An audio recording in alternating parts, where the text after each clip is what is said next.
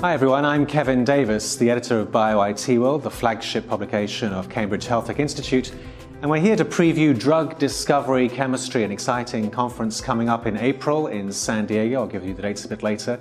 But joining me is Doug Treco, the founder and CEO of Ra Pharmaceuticals, one of the star attractions at the conference.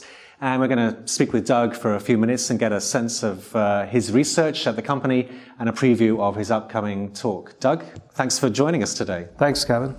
So let's talk about your company, Ra Pharmaceuticals. What's the overarching mission of the company?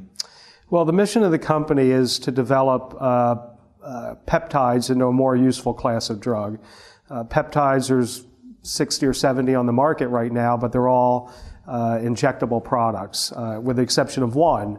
And that one gives us some guidance on how we can build peptides into a new class of drug. Okay, so how does this relate to one of the main themes of the meeting, which is constrained peptides and macrocyclics? So there's a lot of interest in macrocycles these days, mainly because when you constrain a molecule and you essentially reduce the degrees of freedom, the number of positions it can exist in, you generally can generate much higher affinities to targets.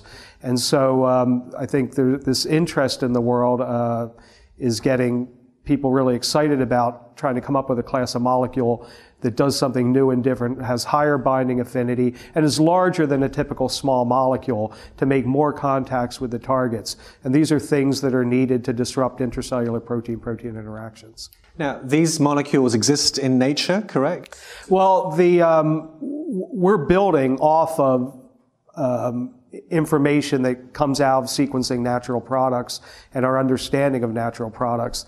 And so there are a number of cyclic molecules that come out of nature, mostly antibiotics, and they give us guidance for what we want to build into a molecule in our libraries, which are not natural product libraries, but are made through a relatively complex molecular biological technology. And why the excitement about this class of compounds? Is it simply that they fall in terms of size between small molecules on one end of the spectrum and large monoclonal antibodies on another? Is it the chemical space, or is it some other facet of their physicochemical properties? Yeah, so the problem with proteins is that although they're great molecules, we wouldn't call them drug-like because you have to inject them.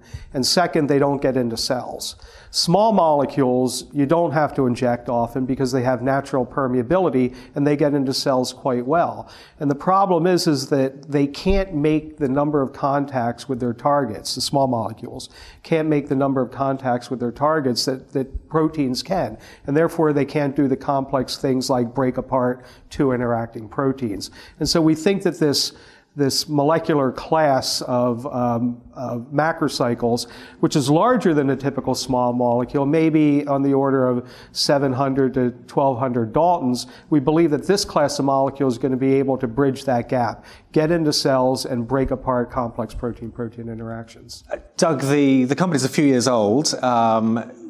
Give us a sense of the progress that you've made, and I'm curious which disease areas, if any, that you're specifically targeting.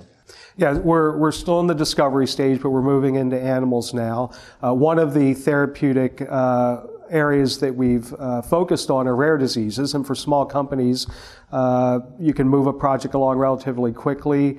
There's a fairly well-defined regulatory path, and for diseases where there's a small number of patients, the clinical trials can be relatively small, and that's quite convenient for a small company. And so one of the diseases that we're focusing on in that area is hereditary angioedema and making an enzyme inhibitor that's useful for treating that rare disease.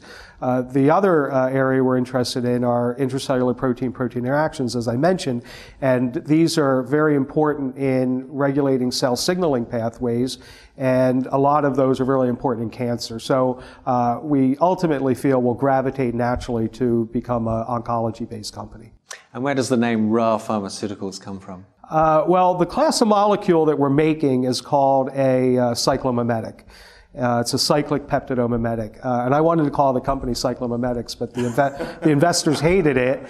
And so I was looking for something that was kind of less focused on what the technology was, but maybe a catchy name. Yeah. And so I looked at stars and constellations and gods and goddesses. And I had just got back from Egypt when we got really interested in putting the company together. So we named it after the Egyptian sun god Ra. Fantastic. So I mentioned you're one of the speakers at the Drug Discovery Chemistry Conference coming up April 16th to 18th in San Diego, hosted by CHI. What's going to be the sort of the main objective and focus of your presentation there? Well, we'll talk about the technology platform itself, this technology that came out of Jack Shostak's lab at MGH, where we can build these massive libraries of cyclic peptidomimetics.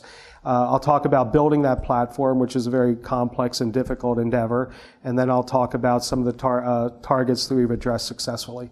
And I'm glad you mentioned Jack's name, because you co-founded the company with him and trained with him many, many moons ago. Tell me what it's like to work with a scientist of his success and stature. I mean, working with Jack was great. He lets people come into the lab and do anything they want, essentially.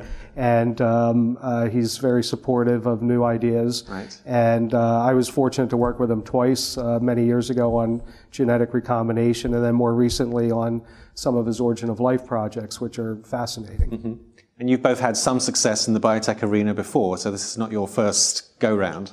No, I had started a company in 1988 called Transkaryotic Therapies here in Cambridge, and that company was founded to do gene therapy, but we ultimately became a company that was pretty successful in developing a number of injectable protein therapeutics.